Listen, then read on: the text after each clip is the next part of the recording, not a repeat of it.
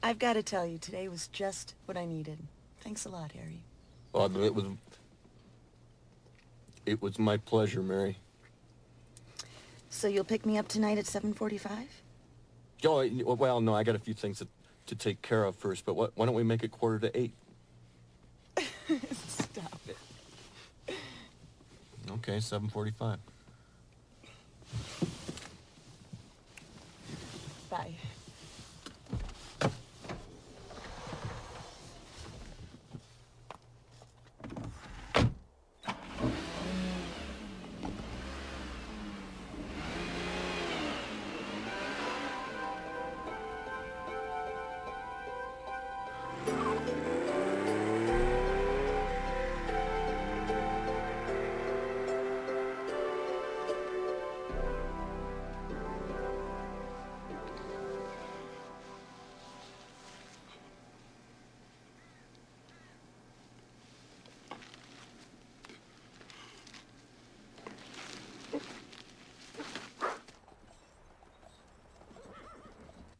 Doesn't make any sense, Loyd. She told me 10 o'clock sharp.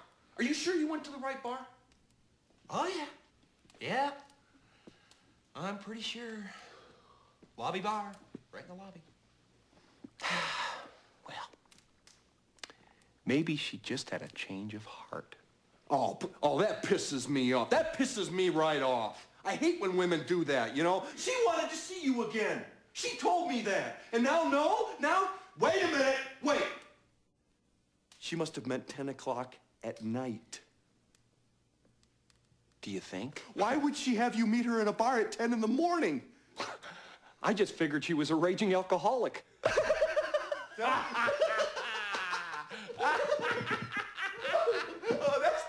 And all this time I've been going through such pain and personal anguish. Such hell for nothing. Oh, God, that's funny.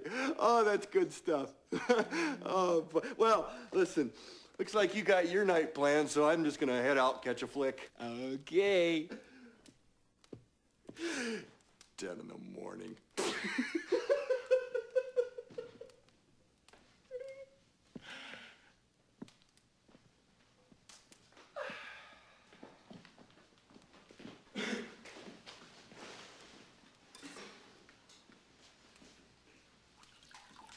Hey, Harry, old buddy, old pal. Yeah? Will you join me in a good luck toast before you head out? Oh, sure thing. Whatever you think will help your chances. Yes, sir. You know why I like you, Harry? Because you're a regular guy. Yep. That's why I want you to stay regular.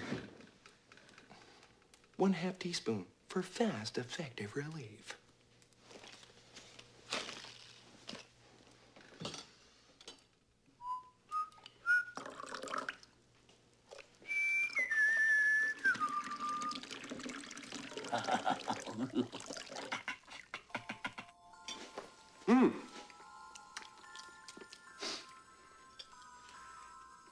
To my friend Harry, the matchmaker.